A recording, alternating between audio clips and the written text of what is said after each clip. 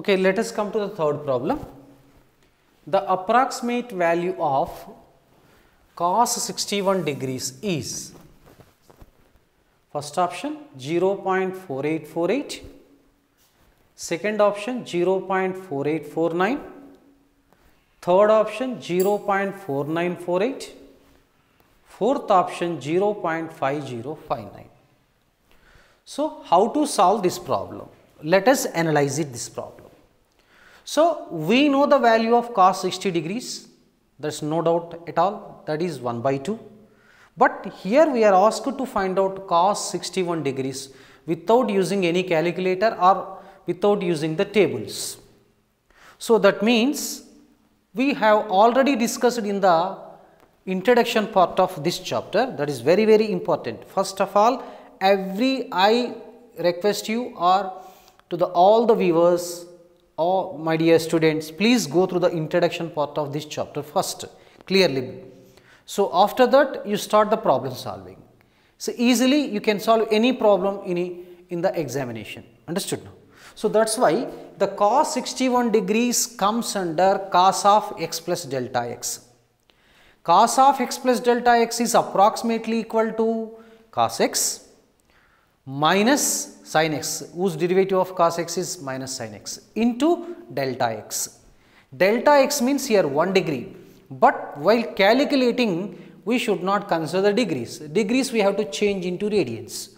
So, 1 degree better you remember in your mind 0.01745. Let me repeat once again, 1 degree equals to 0.01745 radians. Okay, can we solve it now? Okay, let us solve. Here int, our aim is to find out cos 61 degrees. Let us make a plan. This can be written cos 60 degrees plus 1 degree. 60 degrees is known angle. So, this appears to be a shortcut formula. Cos of x plus delta x, this is approximately equal to cos x derivative minus sin x multiplied by delta x. But here delta x is 1 degree. So, 1 degree means you take the clue also. 1 degree is equal to 0.01745. or sometime 0.018 also you can take it, but generally 1 degree equals to 0.01745 radians. Let us come to the problem now. So, therefore, cos 61 degrees approximately equal to x stands for 60, cos 60 minus sin 60, delta x is 1 degree, that means 0.01745. The carefully we have to simplify. Cos 60 is 1 by 2, sin 60 is root 3 by 2 into 0.01745. So, 1 by 2 is 0.5, root 3 is 1.732 by 2 into 0.01745. You are not at all allowed to use the calculators. Be careful while solving the calculations. This part is very important. 2 1 ja 8, 16, 6, 6. So, you have to multiply these two. So, let us multiply 800 here 1745 multiply 866 30 27 42 44 here 10 again 0 7 4 0 1 8 5 ja 40 36 59 13 0 7 11 11 11 5 1 5. Here how many decimal points here? 1, 2, 3, 4, 5, 8. 1, 2, 3, 4, 5, 6, 7, 8. So that means you can write now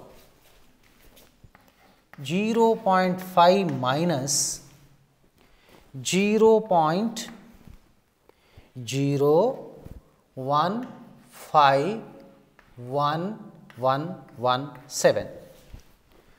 So if you subtract it, approximately you get 0.48 and 48.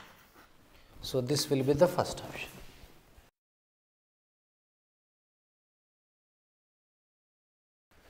This is the fourth problem.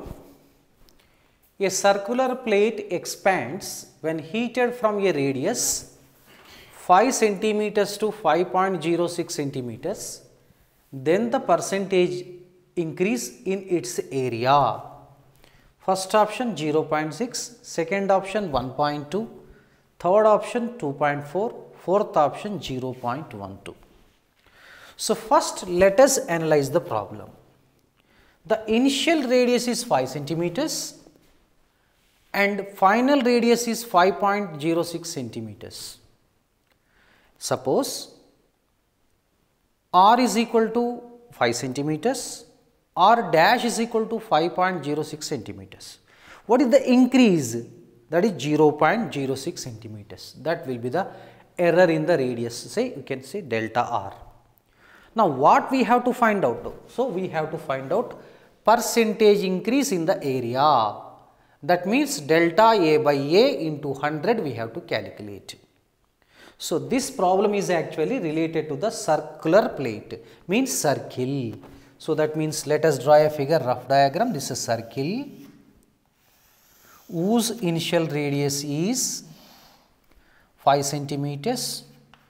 So due to heating it is increased like this.